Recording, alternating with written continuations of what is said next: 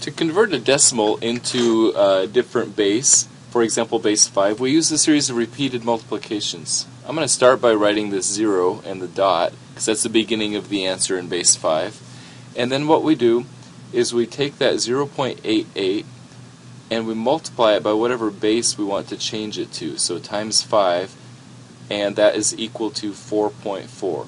Then what I'm going to do is I'm going to look at everything after the decimal and grab just that part and put the 0.4 down there. Everything after the decimal goes on the next line. Multiply that by 5 also, get 2.0, and now I look after the decimal and I see that there's only a 0, so I stop right there. That's the end of the process. Now the answer is in the beginning, at the front of each decimal answer that I've done on each line. The 4 and the 2 are the answers right there. So the answer is 0.42. Now if this procedure doesn't end with a 0 eventually, we might have run into a repeating decimal. So this is an example with a repeating decimal. So convert 0.7 into base 5. Again, I'm going to use repeated multiplication.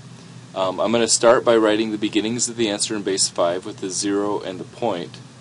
And then I'm going to take the number I'm going to convert, 0.7, and multiply it by the base times 5. So 0.7 times 5 is 3.5.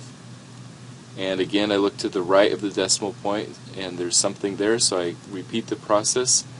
Put just that part, 0.5 times 5 is equal to 2.5. And is there something to the right? Yes, there is. Take that piece, move it to the next line, 0.5 times 5. And you can see that I'm going to end up with the exact same line. So this is going to repeat forever, repeating over and over.